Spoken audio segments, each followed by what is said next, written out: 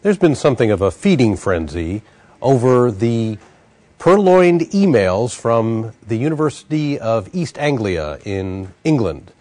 These are the emails taken from climate scientists that suggest, at least if you look at a few of them in isolation, that data was massaged to make it seem that the Earth's temperatures are warming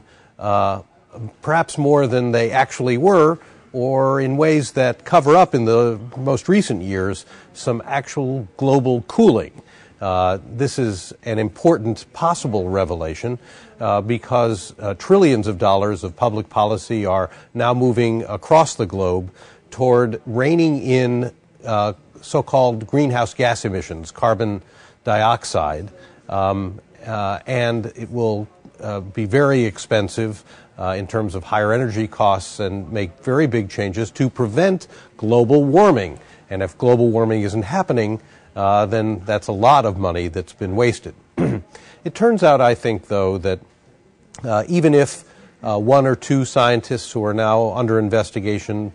tried to hide some important data, that the consensus of scientists over the last decade or more will not be changed, and that is that the Earth, in fact, is warming, in large part because of human activities. As a result, the direction of public policy in the United States and in other major countries will continue to move in the same direction, and that the East Anglia emails will be mostly a sideshow. It does spark religious-like fervor among the people who either believe or disbelieve in global warming,